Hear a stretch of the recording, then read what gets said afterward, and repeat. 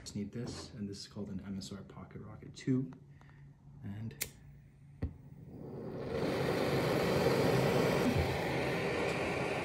that's it. You can cook anywhere. I made instant noodles in here.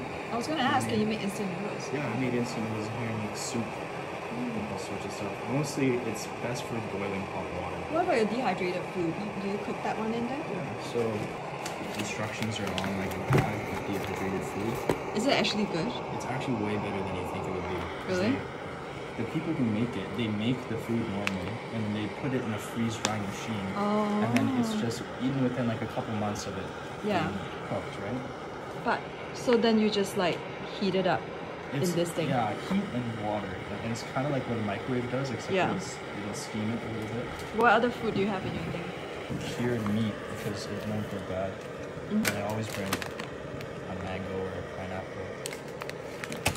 The best instant coffee is Starbucks instant coffee. Really?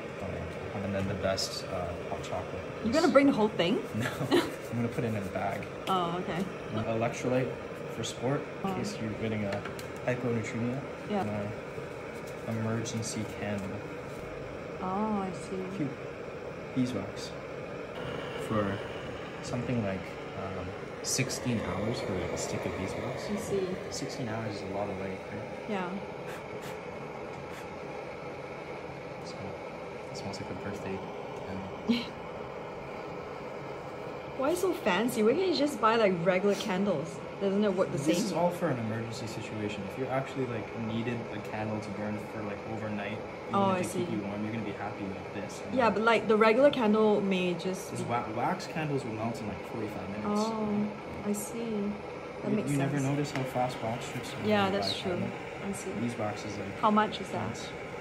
Probably like $4 more, and then a normal candle is like $2. It's like $5. Yeah. It's maybe $5 or $6.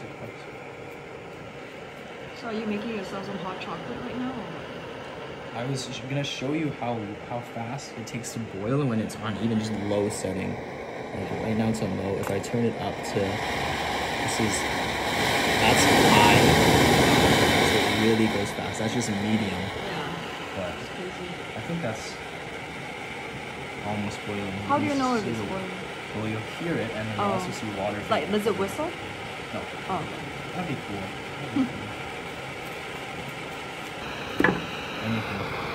You're starting to see water vapor. I'll turn it up a bit more. So because it's made of titanium, it conducts heat a bit better. Yeah. So maybe it took 2 minutes. It's like a steaming boil too. And then I've burnt myself on this a million times, so I'm gonna be extra careful here. Right. Very cool. So you're going for 2 nights? 2 nights. Have fun. Thank you.